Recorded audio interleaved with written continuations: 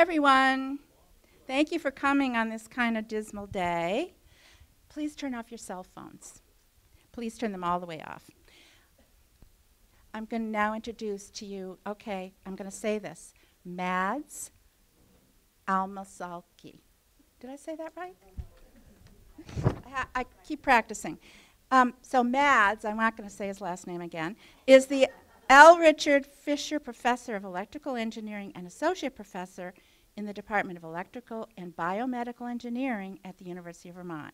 His research interests lie at the intersection of power/energy systems, mathematical optimization, and control systems, and focus on developing scalable algorithms that improve responsiveness and resilience of energy and power systems. Prior to joining UVM, he was lead systems engineer at energy startup company Route 3 Technologies in Chicago, Illinois. Before that, he received his PhD from the University of Michigan in electrical engineering systems in 2013, and a dual major in electrical engineering and applied mathematics at the University of Cincinnati in Ohio in 2008. When he is not working, which I'm thinking isn't often, on energy problems or teaching, he spends his time with his amazing wife and their 3 wonderful children. Please give a warm welcome to Mads.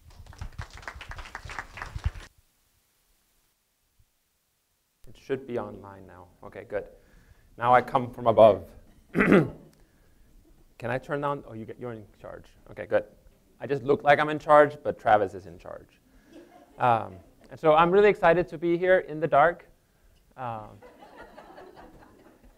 And talk about renewable energy. As you may have heard, I am not a policy wonk. I'm not a politician. I am a researcher who is very interested in how to enable renewable energy through technology. Those technologies is what I term grid flexibility, and I'll explain what that means and how it figures into renewable energy. The other thing I want to mention is, as you heard, I've been in Ohio, I've been in Michigan, I've been in Illinois. When I joined the University of Vermont, I had never been to the Northeast, except for the interview. But my wife had never been either. But what was really exciting about Vermont is that it's well known for energy topics. The complex ones, the interesting ones, the challenging ones. And as I knew before I came, and what I know now, is Vermont is really kind of a little test bed where things happen pretty quickly, ideas are tested quickly, sometimes shut down, sometimes lifted up. And what we learn from Vermont is applied to the country as a whole. And so when I travel to different conferences around the country and around the world, they know about Vermont. They know about energy in Vermont. And they always have an eye on what's happening in Vermont. And so it's a really exciting place to do research, because the questions we can ask at the university has a chance to actually bubble over the walls and into the communities we live in. And so, like many of you, I live 5 minutes from here, which is, I think, a South Burlington special. And so, to highlight some of those exciting topics in Vermont. So, this is, across the US, the first efficiency utility effectively selling what's called negawatts, negative watts, savings on energy, was in Vermont. So that's Efficiency Vermont, out of VEIC. The first utility in the US to be deemed 100% renewable, through political action, is Burlington Electric Department, first in the country. And Fast Company, which is a technology magazine, deemed that Green Mountain Power was the #1 company in the world when it comes to energy innovation in 2018, #5 in 2019, and this is in the world of all energy technology companies, including Tesla, Google, Amazon. And so Vermont has a footprint that far exceeds its little state. And we can also see that on a picture like this. What we see is Vermont as a state, how much power Vermont consumes during a day in April. So the green line is a cloudy day on Wednesday, April 5th, 2003. The Monday, April 10th, is a sunny day. Both of them in spring, right? What is this difference? That's the solar panels on roofs in the fields across the state, right? That's a lot of solar. If we predict a cloudy day wrong, we're going to have a pretty big jump in power. So if you see the y-axis here, so Vermont consumes roughly 600-700 megawatts of power at any given time on a cloudy day. And you can see that on a sunny day, in the middle of the day, we get down to 200 megawatts. What has happened actually very recently, and I don't have the data for this, what actually has happened is that this blue line now goes down here. And so it happened for the first time ever. Vermont exported solar energy to New England. So Vermont, the sunny state, is now exporting solar energy to New England on a sunny day. That's pretty awesome. And so that's new. It's very exciting for us when we think about, that's a pretty big achievement for a small state to do that, to basically become a generator for another section. And so part of that excitement around what Vermont can do within energy has bubbled into kind of really good collaborations at the university. And so we have a relatively large, Vermont-style large, interdisciplinary research group at UVM that works on all kinds of what we call resilient energy and autonomous systems. So systems that can act and behave on their own and respond to certain challenges on their own. And so that means we have to develop and design lots of algorithms. And when you design these algorithms, you need to know whether they work well, when they don't work well, and all kinds of other engineering problems. And so we've been lucky that we've been able to collaborate with lots of companies and federal partners in this endeavor. And so we have lots of local and national collaborators, industry collaborators. We have lots of federal funding partners. It's kind of funny. So I have worked with NASA on swarm satellites. I worked with the Sloan Foundation on energy projects in Alaska, Department of Energy. Worked with New York, Vermont. It's really fun. Pacific Northwest, out in Washington State. We've also been really lucky that the work we have been developing through various academic papers, research projects, we have some patents that we filed, actually we're able to build a company out of it. And so that company was called Packetized Energy. And so we formed this company in 2016 with a couple of my colleagues at the university. And that company was able to get other folks excited enough about our technology and about what we have achieved so far, so they actually acquired the company. And so Energy Hub, which is a large demand response provider in New York City, effectively acquired Packetized, hired all the employees, and opened up their R&D headquarters in Vermont as a result.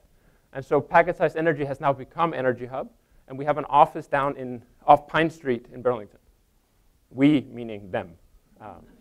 I'm no longer working with them. But what's really exciting is that the algorithms we worked on with students at the university essentially now have access. The algorithms have access to 1.2 million devices across the country. And those devices basically help integrate renewables, which I'll explain in a second. Beyond kind of the translational research aspects, which has been really amazing experience, very hard work. If you ask my wife about it, she has a different story than I do. But everything is possible when you work together. The other things we're doing at the university is we're building research facilities. So we've shown the country, we've shown our funding partners, the federal agencies, that we can do really cool stuff at the university. And so now we're starting to basically invest in our research infrastructure, going from algorithms to hardware, essentially.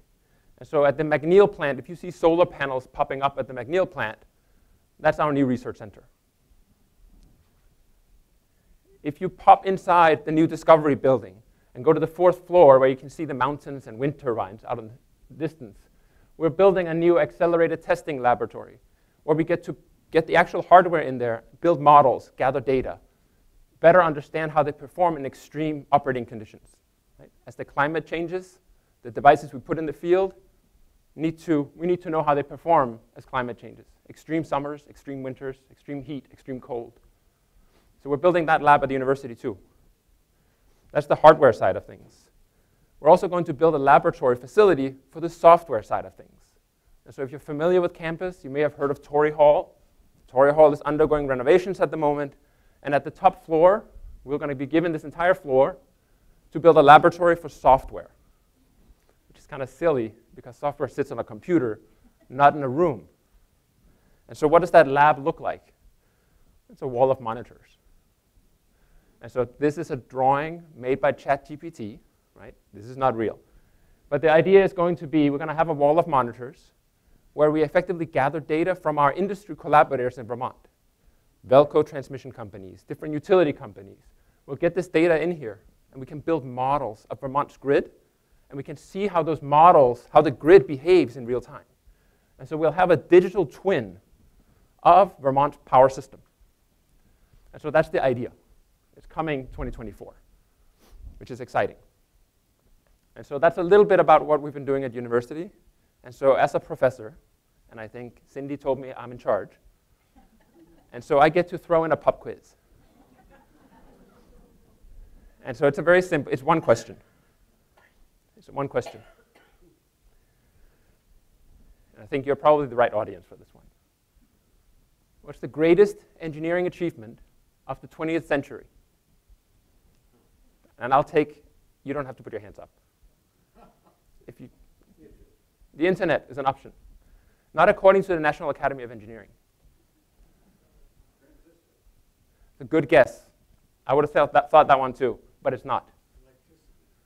Close. Very close. So this machine that spans the entire continent. Electricity, I think, was the 19th century, 18th century. So it's very close. Yes?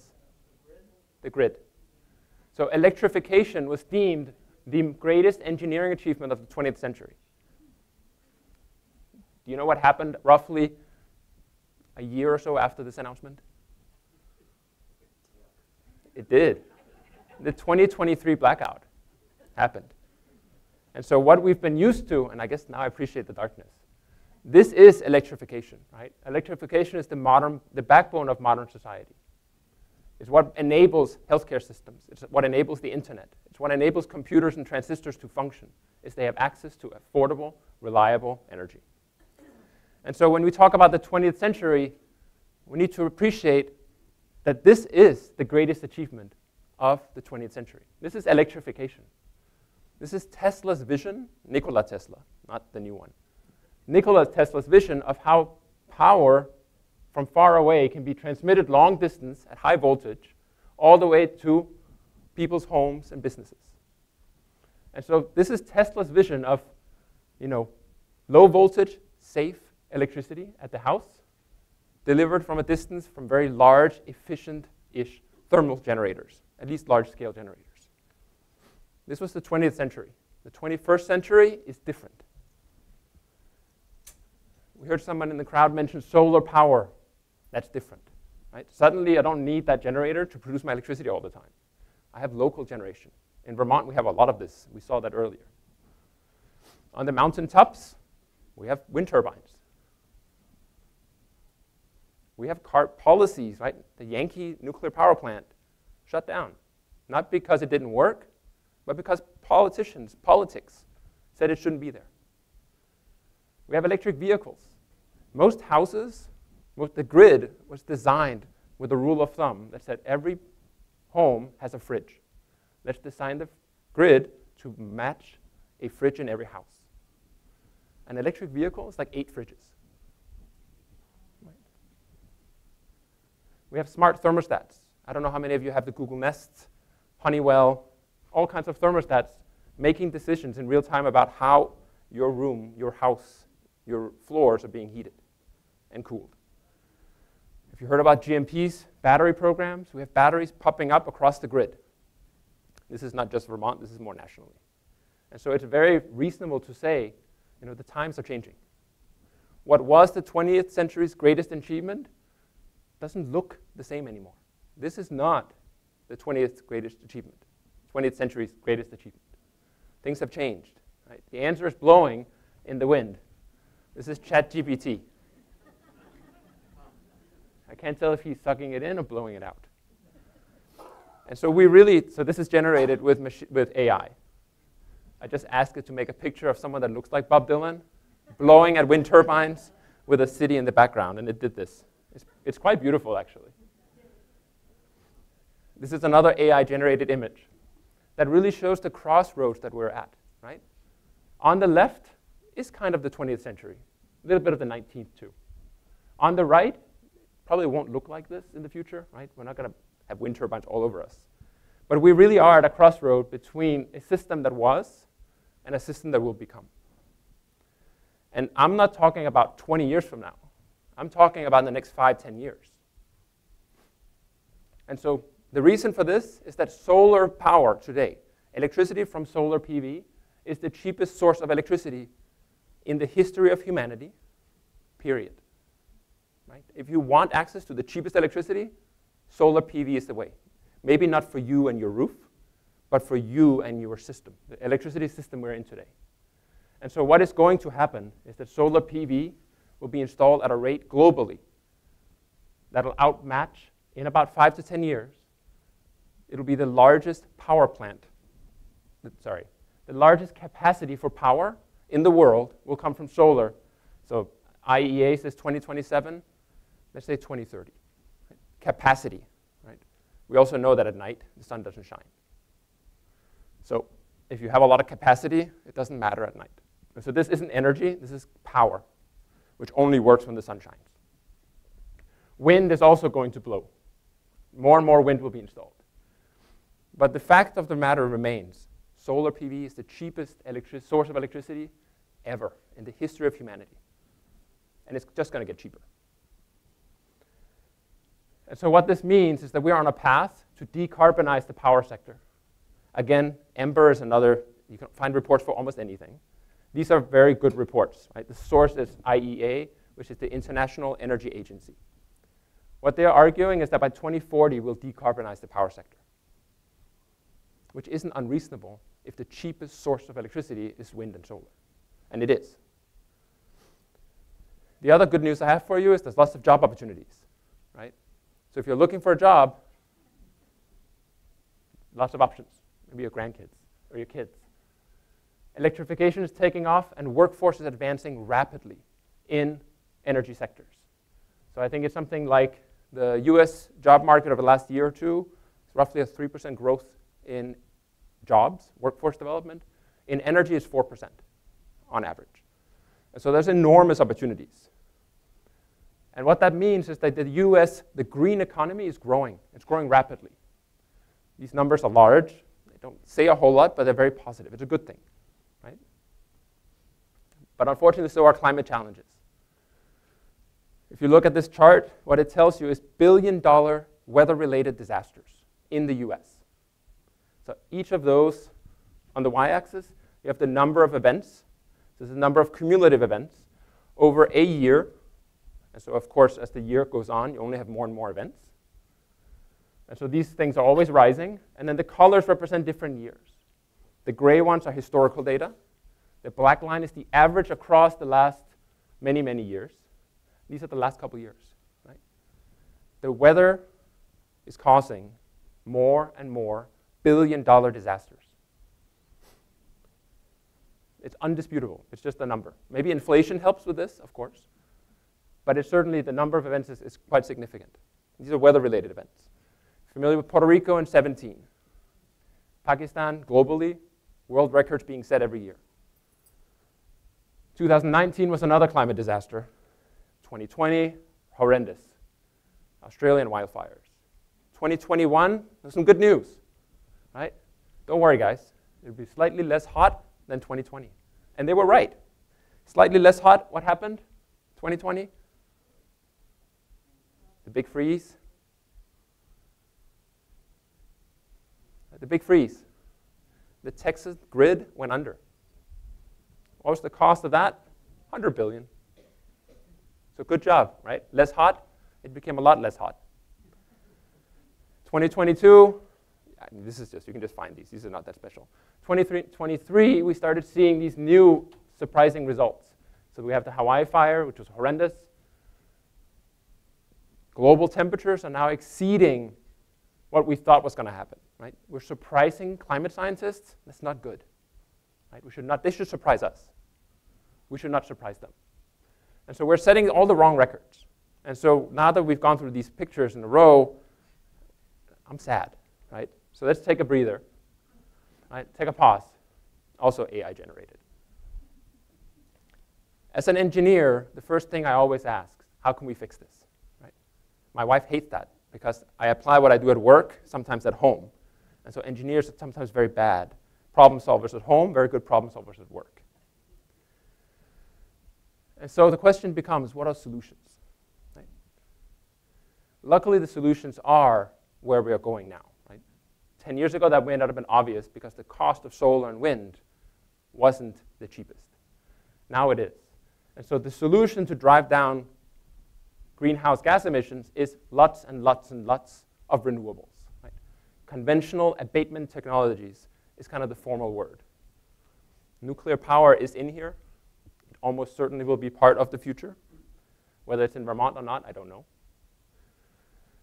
Other things that will happen is that we'll have carbon removing technologies, probably, in the foreseeable future. But the matter of the fact is, we're going to need not gigawatts, but terawatts of renewable generation across the country. And integrating terawatts of variable renewable power is really challenging. A lot of grid operators are not sure how we will do that. So technically speaking, it's a hard problem. Economically, it's trivial. They take the cheapest source, put it on the grid, and it's clean. And so myself, having been a power engineer, a power systems engineer, we didn't used to be that popular at cocktail parties. Now we get invited to speak at these events. And so what's really happening is that power engineering is really becoming climate tech, climate technology. And I'll show you why in a second. Right? Some of the challenges that renewables bring, so this is this McNeil solar array. So we have data from it streaming to the university now. We have 4 days of, here you see 4 different days. It's kind of like my mood swings. Right? On a sunny day, things look pretty good, right? Fairly clean energy coming at a fairly predictable path. On a cloudy day, right? Imagine that like across the state. Imagine that picture, what I showed in the beginning, right? Across the state. It's a lot of dancing. What is that? This is me on a Friday night. I'm done. I'm tired. You can't supply anyone with this little energy. And then Saturday, I come back up, but still cloudy. Right? This is pretty challenging. This is a relatively large solar array at McNeil in Vermont, in Burlington, which is why we're studying the effects of challenging Vermont conditions. Right? Trying to understand how weather affects it, how to improve solar integration, maybe by batteries, maybe by other means. And the other thing is that when things are varying on the supply side, the grid responds, right? If you have a grid and you have on one side sources coming in and the other side people consuming the energy, the network itself will experience lots of swings. At the core of the grid we have today in the US, 60 hertz is the language of love, right? If you are at 60 hertz, the grid is good. In Europe, that's 50 hertz. This is a Danish outlet. So I'm born in Copenhagen, Denmark. And so I always appreciated how the happiest people in the world have the happiest outlets. And so if we want to achieve 60 hertz, and we have wind and solar kind of blowing at will, uncontrollably all the time, we want to maintain that 60 hertz somehow. And so we have to control that frequency. We have to manage things to cancel out the variability. And so think of the grid's frequency as kind of like your Fitbit heart rate. Right? So the grid has a frequency, I have a heart rate. I can monitor my frequency, my heart rate. I can monitor my heart rate, and there are good zones in the middle. There are zones when I do too many things, and if it gets too low, that's not good either. And so there's kind of a range of frequencies that are good, and there's a range that are bad. So if the frequency falls below this range, or above this range, then the grid is in trouble. And so this is actual grid measurements of Burlington, Vermont, so Burlington, Vermont frequency, basically. So it's supposed to be 60 hertz, right? I don't know how many of you are aware of 60 hertz signals. We know it's supposed to be 60 hertz, but it never is 60 hertz. And so this variability has always been there, right? When I turn on or off lights, if my lights were big enough, you could measure it. Like every single little fluctuation in electricity consumption changes the frequency, which is amazing because we're all connected on this network. And so me switching on a light bulb basically creates a minuscule change in the grid's frequency. If we create too many changes too quickly, things will get too fast. The grid will move too fast or too slow. Usually it's too slow. So when you lose a generator or when inverters trip and you lose a lot of solar generation, then the frequency can dip very quickly. But it never really sits at 60 hertz, right? That's a textbook exercise. And so what we need to do is as we put more and more solar on the grid, regulating this frequency becomes important. And so we need resources that can flex with the variability from solar and wind. And so we need flexibility to cancel out variability. And so I'm not sure your age group here. Salt and pepper, does that say anything? So what we need to do is we need to talk about flexibility. And so what's happening is the need for flexibility will rise the more renewables I have. And so there's some really neat reports. Again, International Energy Agency makes really nice plots. And so if you look at the flexibility needs of the grid in the US, what we have today, we need flexibility, this much flexibility. Going to 2030 with all that renewables, we will need roughly double the amount of flexibility. If you look at Europe, China, India, the answer is the same. More flexibility is needed to handle the variability, right? Roughly double. We need double the flexibility. Where does that flexibility come from? Historically, this flexibility that we see today, most of it comes from big power plants, thermal power plants that ramp up and down to ensure that the frequency stays close to 60 hertz. If we keep closing thermal power plants, they will not be the ones regulating the frequency. And so if we look at where will this flexibility come from, today, most of these things, most of this is power plants. Power plants providing the flexibility. If we go into the future, what you see is that this little sliver here today becomes this big chunk tomorrow. Tomorrow meaning 2030. And so power plants provide roughly 90% of flexibility needs that the grid needs today. In 2050, demand response and batteries will need to make up 50% of that flexibility. That's a lot.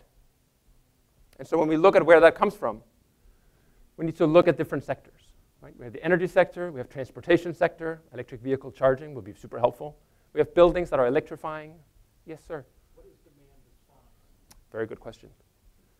So demand response is when your devices, so have you heard of the water heater program that GMP runs?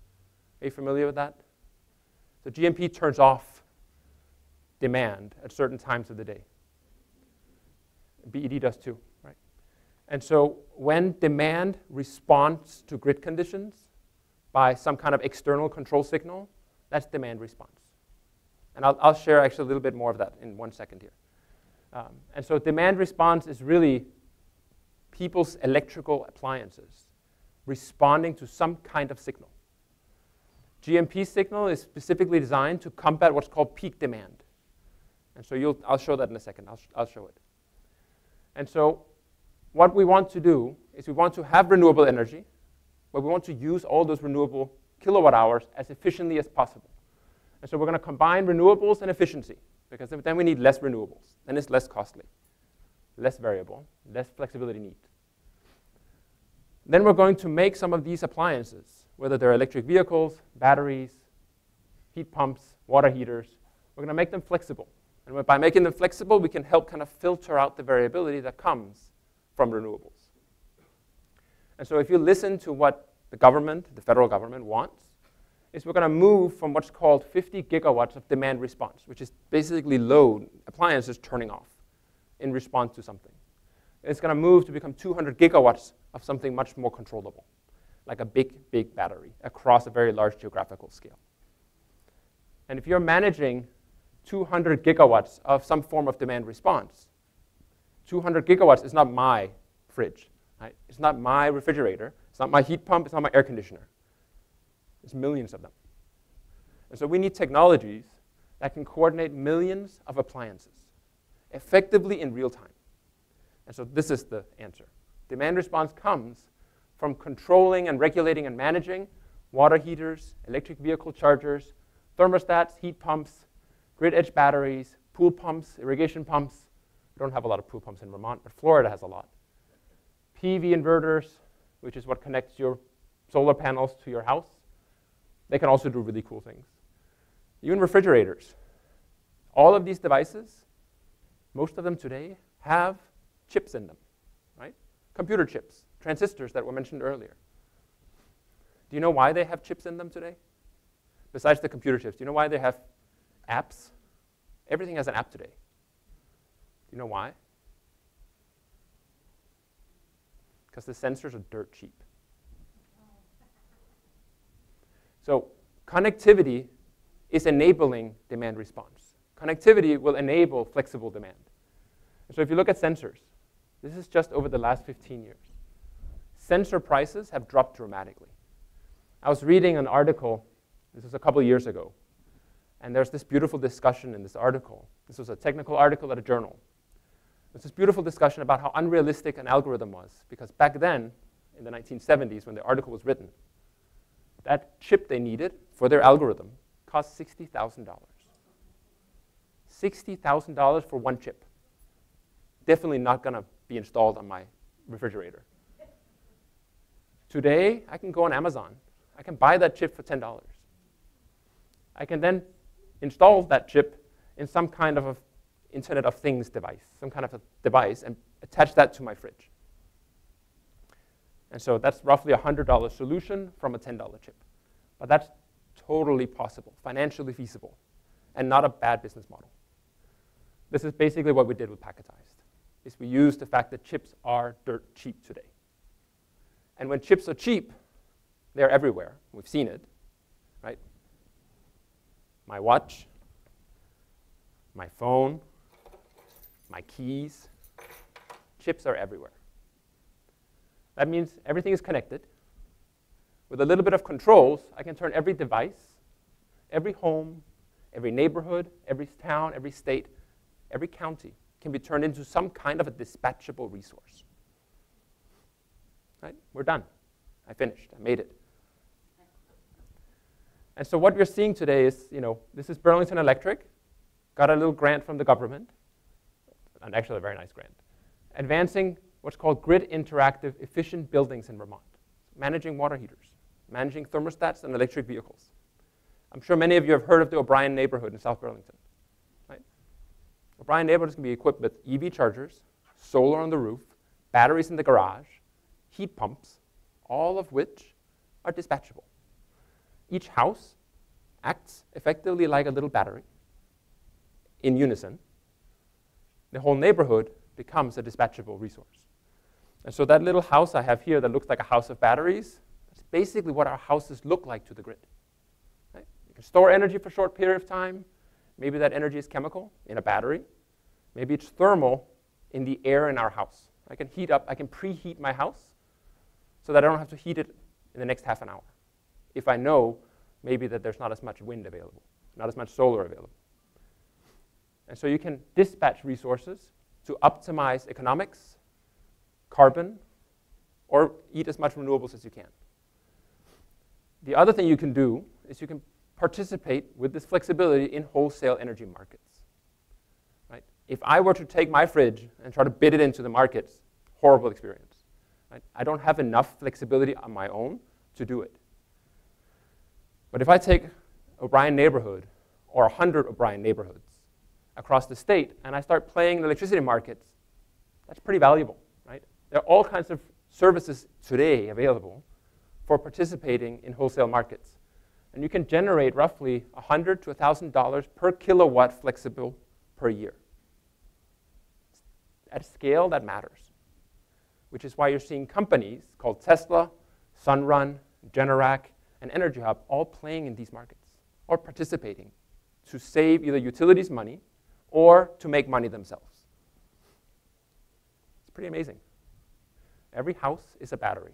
Every neighborhood is a battery. Every town is a battery. Every state becomes a battery. Of course, that's the good news. The other news is that it's challenging. Right? It's not super easy to manage a bunch of devices in real time to match with prices on the grid, to match with CO2 signals, to match with the sun and the wind. It's hard. One thing we didn't mention yet is that when I turn off your water heater, if you take one shower, you might be okay. Right? If you take another one, it's going to be cold. So we recently upgraded our water heater to a still natural gas, but more efficient. I could not figure out how to electrify. It's super hard if you have an older home. And so I ended up taking a cold shower the other day because I had to work. It was really cold, like headache cold. And so taking cold showers makes you very upset. And so if you are managing people's water heaters or their heat pumps, and they end up being inconvenienced and uncomfortable, that's a losing war.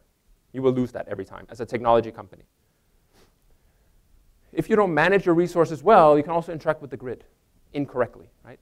Imagine if you're supposed to increase the number of megawatts and you go the other way accidentally. Right? Maybe somebody hacks your software and you go the wrong way. And so the grid conditions become important as well. So we have human constraints, we have physical network constraints. Business models are still evolving. I said there are market signals today. The markets tomorrow are somewhat unknown. We don't know exactly what those markets will look like. So there's risks associated with the businesses themselves, like any business, I guess. Then there's the other boogeyman, cybersecurity and data privacy. We've had wonderful discussions in the past on whether data privacy is dead or not. Right? How many of you have credit cards? Right? Credit card companies basically know everything about you. And so if we complain about, oh, GMP knows something about me, is that real or is it perceived? Facebook knows a lot about us if we have Facebook. And so what we have to do if we develop any of these flexible grid technologies is we have to respect the human in the loop. And the reason for that is that energy is cheap and probably in some sense getting cheaper, at least by what we see. And so there are lots of examples of these demand response programs that you can sign up for. So I don't know if anyone is participating in the Burlington Electric or the GMP water heater programs. I think you get $2 a month or something, right? $2 a month. How much is a cup of coffee? How much is a hot dog? How much is a beer? Right? We have problems.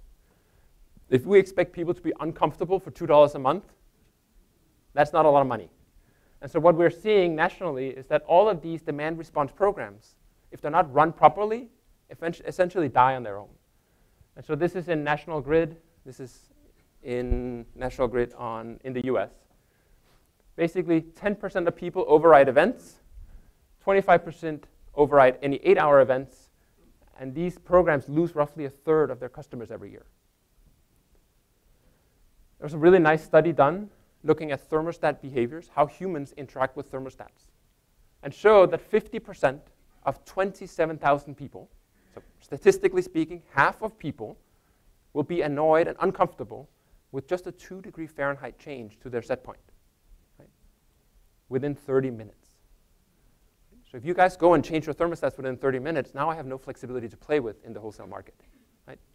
You make my battery worse. But it's really me making the battery worse by not keeping you guys comfortable.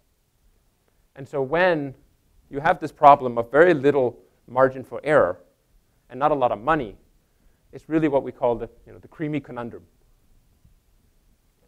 Quality of service is really important. That has to be guaranteed. Right? Just like if you drive an autonomous vehicle, no one will guarantee a 5% chance of an accident. Right? If you drive a self-driving vehicle, no one will get in a car if it has any chance really of crashing on its own. Right? Just like this, we don't want to crash our virtual batteries. Crashing means you guys become uncomfortable. I become uncomfortable. And so what we do is we need to encode quality of service into the algorithms. Right? The algorithms have to be aware of people's need for energy. And that then raises the question of, once we encode quality of service into the technology, how much flexibility do we really have? Right? If I have to guarantee you're always comfortable, certainly I have to give up on flexibility. And so basically, we have a battery when fully charged is when everyone is comfortable. Because then I have stuff I can play with. I can turn things off for a little bit when people are very comfortable. If we're all taking cold showers, there's no flexibility left in that system. And so you can see an example of this. This is actually a local Vermont program on water heaters. So this is the total water heater power consumption of that fleet of roughly 2,000 water heaters. This is how much power they consume. So 2,000 water heaters consume roughly a megawatt at 8 a.m. Here is when the command comes and it shuts off the water heaters for 3 hours. So that these water heaters are not part of any peak consumption. What happens after you shut off water heaters for 3 hours? Water doesn't get hotter. It only gets colder. And so when you suddenly say demand response period is over, what happens? When you allow the water heaters to be normal again, they all say, I am too cold. I have a high need for energy, and they all effectively turn on. Do you know why there are 2 peaks?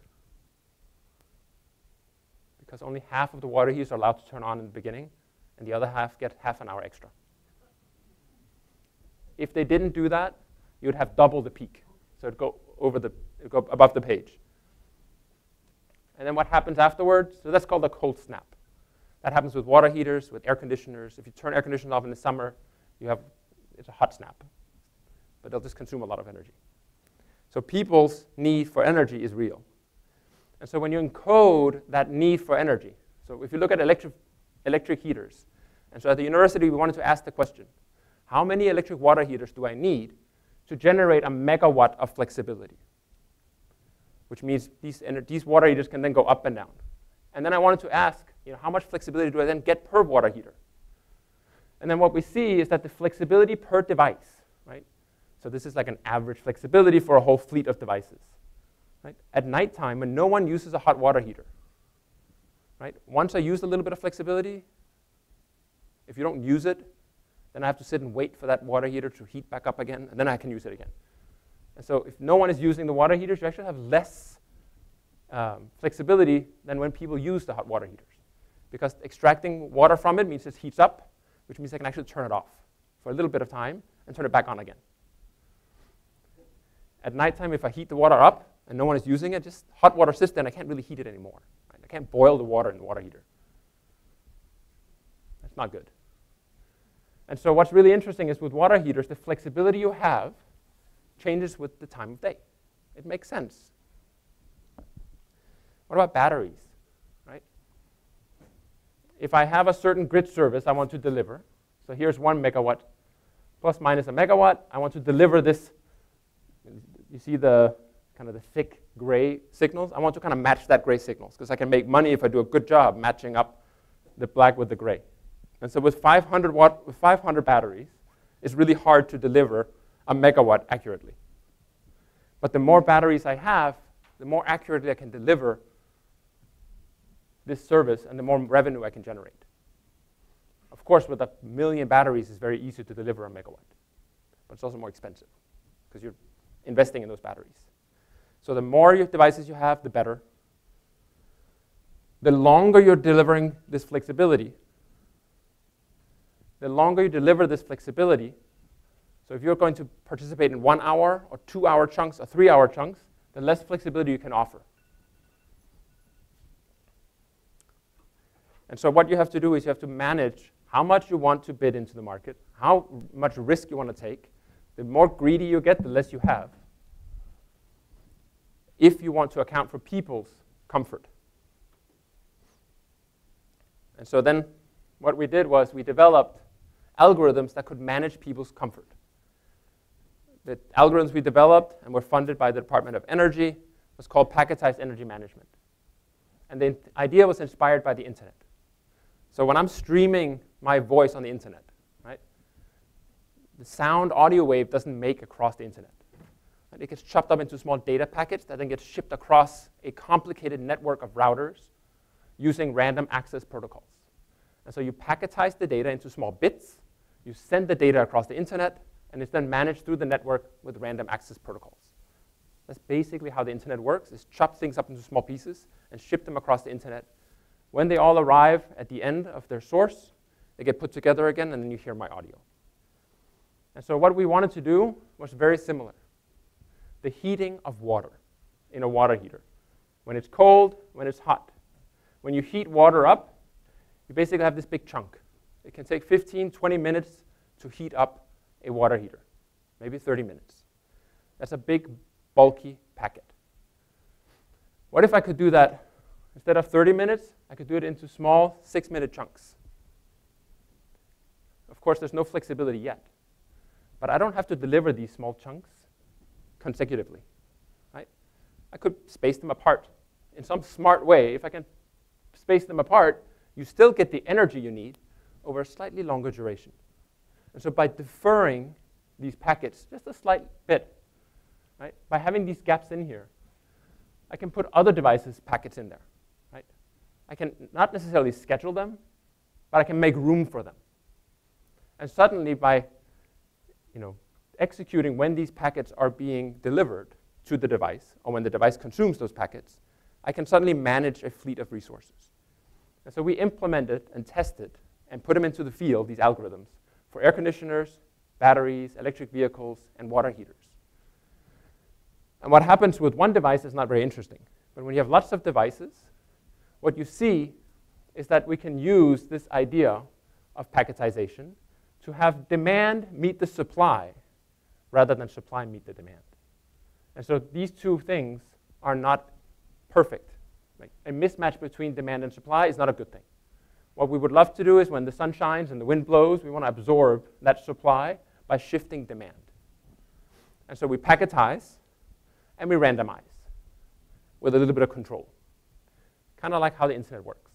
And so we can packetize that demand, and then we can shift things in some way in time. And by shifting the packets around smartly, which is what the control algorithms do, we can match demand to supply. And we can do it in basically real time. And so what was really cool, the work we did at UVM, was really that we could solve this super hard scheduling problem. Right? If you were to schedule each of those packets to match under this curve, that's a very difficult problem. In theory, it's a very hard problem in practice. Because this is me. Like when I move this packet from here under the red curve, it's basically me asking you to change your shower schedule. Right? That's what it would mean if I were to schedule it.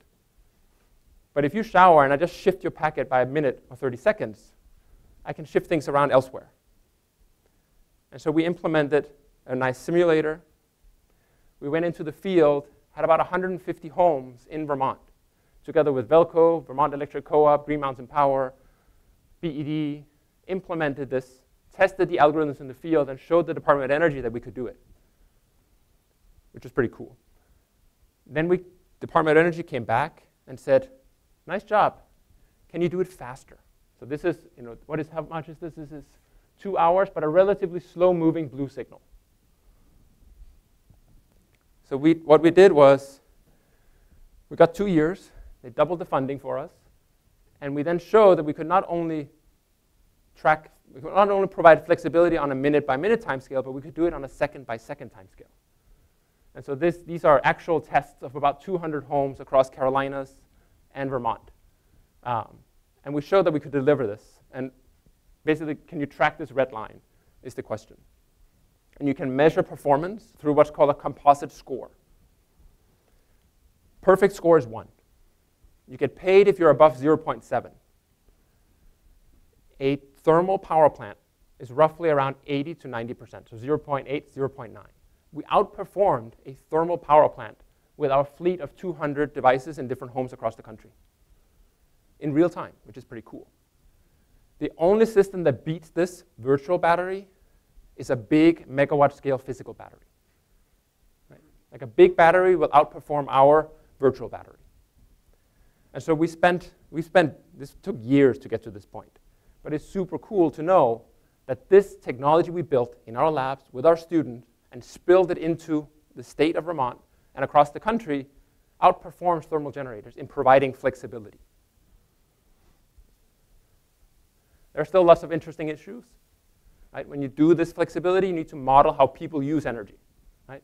I don't need to model how you shower. I need to model how people statistically shower. And so what that means is that people behave differently, which means that this battery is not a deterministic resource. It's not something that I know, I can measure. It's not a single entity. It's not a physical box. I can't measure it. And so it's some kind of stochastic entity. There's uncertainty in it. And if you model and control it, we can certainly do that. But at some point, you have to dispatch it. And dispatching uncertain resources is a really fun technical problem. So we've been working a lot on that. So what happens if you have a battery where you don't know the state of charge and you don't know how big it is exactly? And so how do those errors propagate? And so we saw the climate disasters that are happening. We saw the need for flexibility to integrate renewables.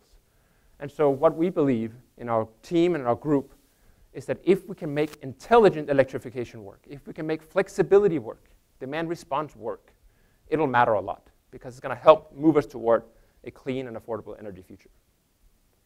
And so we see this as climate technology, what we're working on. We have some recent articles on the topic. So intelligent electrification is kind of a term we're kind of taking hold of and trying to espouse as much as possible within our communities because we think it's the enabler of decarbonization. And so I've worked in this area for a while. Traditional demand response is kind of this big hammer where you shut things off for a certain amount of time. I think we're moving towards a much more autonomous, a much more nimble system. And so the grid is really going to move from 20th century into a brave new world. And so it's exciting to be part of that. So thank you so much.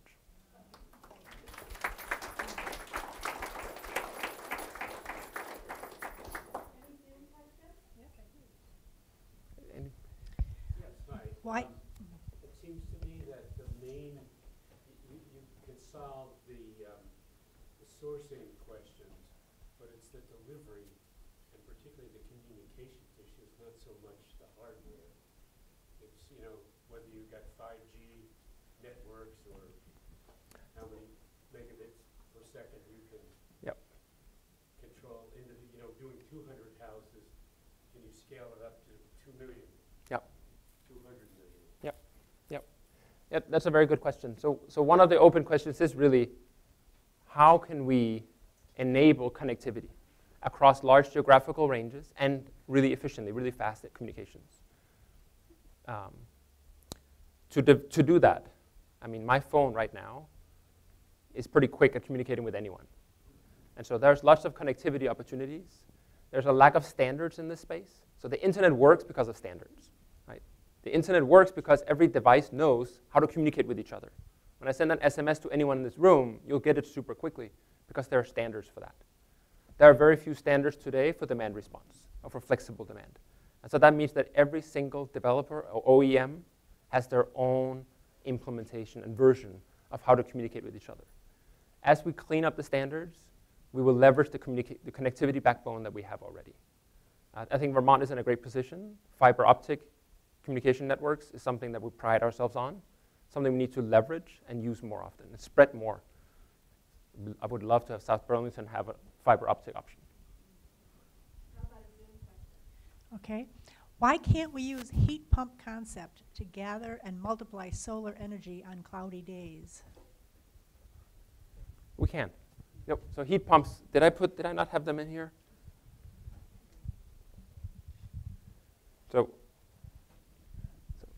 So heat pumps absolutely are part of the solution. And so basically anything that stores energy, whether it's thermal or chemical, will be part of a solution like this. Yeah. Front row. I'm just curious in terms of how you're communicating. Okay, I was just curious about how you're communicating with the individual devices. Do you require a dedicated internet connection to each one, or can you overlay a frequency on the power grid? That's a very higher frequency one. So what we did in the past was we leveraged either cellular communications or piggyback on the person's Wi-Fi signal. the amount of power, amount of communication requirements is super low. Right? We're talking about kilobytes of data. And today's internet connections are megabits of data. So there's a big gap. So public Wi-Fi works, raises concerns about security. Cellular networks are more secure, but more expensive. Most people don't know that AT&T and other carriers have special emergency network bandwidth set aside. And so there's been lots of discussion of whether you can tap into that secure bandwidth to deliver these energy services. But yeah, we have not used power line carrier communications.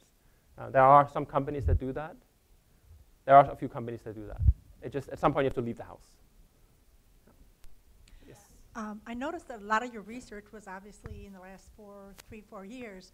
Did the Canadian wildfires affect how much solar energy you could get? So we don't have data for that because our solar arrays is too young. But we did hear from industry folks that it was noticeable. So about I think a 10% reduction in solar output from the wildfires. Yeah. So climate matters locally and globally. In the back. Oh, sorry. You haven't talked much about the making the grid more resilient and getting where it's being generated on a sunny day, where it's being generated on a sunny day versus where it's not being generated on a cloudy day, as far as the Midwest and New England and whatever. I was introduced to direct current transmission when I was on honeymoon in the 80s in New Zealand, where they had a huge dam producing huge power in a place where they didn't need it, and they put it in the ground in a 6-foot hole and took it to the North Island with DC power and with no line loss and no big swaths of overhead lines. Is that part of this plan, or will your packetization take care of that? So no single solution will solve this problem. What we need is effectively in the kitchen sink. We need everything. So your high voltage DC terminals that you may have visited. So Highgate has one of those high voltage DC. So we import power from Hydro-Quebec through high voltage DC lines, which is super neat because you can control a lot of that power flow in the Vermont network. And so controlling power flow on networks is a really important source of resilience, of reliability. And so absolutely, going forward, we will need a strategy on high voltage DC across the country. Vermont can't solve that problem on its own either. And so you're correct. If Vermont has a cloudy day, won't be a lot of solar. And you can't packetize for a whole day. I can't turn off your water heater for a whole day. And so the flexibility I talked about here was really on the minutely time scale, so intra-hourly time scale. So when clouds come and go, we can manage that. Batteries can manage that. But regionally, you would need some kind of transportation power flow between states. And so ISO in New England is doing that today. Going forward, there needs to be a federal incentives and strategy around high voltage DC to connect different sources of wind and solar. And so that opens the question of transmission, constructing transmission, improving transmission infrastructures, which is that's as complicated as nuclear power. Yeah. Sorry. That's okay. I have a couple questions. One is I'm wondering what happens to the system if you lose the communications channel? And the second question is, it seems I might be losing some flexibility here, and so if a relative visits and I need to have the heat higher, am I still going to be able to do that? Yep. So on communications, so when we were developing this technology ourselves, we had logic in our devices that said if you lose communications, revert back to normal operations. And so a water heater is meant to heat water in a certain way. When you lose communications, basically what happens is the device exits the game and does its own thing as it always has done. So you wouldn't notice, and you would still have the hot water you need. We would lose flexibility. And so as long as we didn't lose everyone at the same time, it's fine, because distributed solutions are resilient to individual losses. Does that make sense? Like if I lose this one device, I still have this other fleet. And so these edge cases would be fine. But at scale, it's a problem. So a cyber attack across a state, you would lose the entire fleet. You'll still have hot water, but the company managing those resources wouldn't be managing them, which is a problem.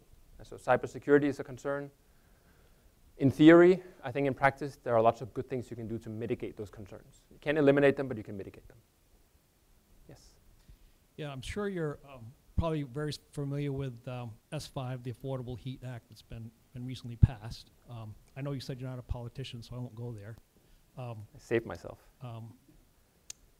And that's coming right around the corner. I think 2025, they're supposed to have the final, go, no-go on that. What's going to have to happen to our grid to accommodate that? Because that seems like that's going to be quite a change and increased load on our grid. So I can speak to the experiences I've had with those exact challenges. And so living in South Burlington in an older house with a 100-amp panel, I tried really hard to get an electric water heater, a heat pump water heater. I could not. I really tried. Super expensive. It's not worth spending $10,000 just so that I can actually buy another water heater. And so I ended up going with a more efficient natural gas. And so that's a real challenge. So if you're going to make policy that says I can't have a natural gas generator, then you've got to pay for my upgrades on the panel. That's my personal opinion. The other question you had was, what was the question was, if? Well, it's just with this change. The grid. How can the grid handle the new heat? Good, good. So the air conditioners, so we have air conditioners because we don't have central HVAC, we just have air conditioners in the window. Those air conditioners are not very they're pretty big loads, they're pretty large loads. If you have central HVAC systems, those are compressor-based, and compressor-based HVAC systems are energy-hungry appliances. Heat pumps are far more efficient on average. Heat pumps do have a backup resistive heating element that's non-trivial, but the average energy requirement of a heat pump is lower than your air conditioners and HVAC systems. And so we have not seen or heard of major concerns that electrifying heating necessarily will cause any problems. The real concern is EV chargers. Because every time you plug in that car, that's going to be 11 kilowatts. Whereas here, you're really trading off relatively, like air window units are going to be pretty small. It's not a big difference between them and the heat pumps. So I think the EV chargers are a much bigger problem than the heating component of electrification. Thank you so much. This was very interesting.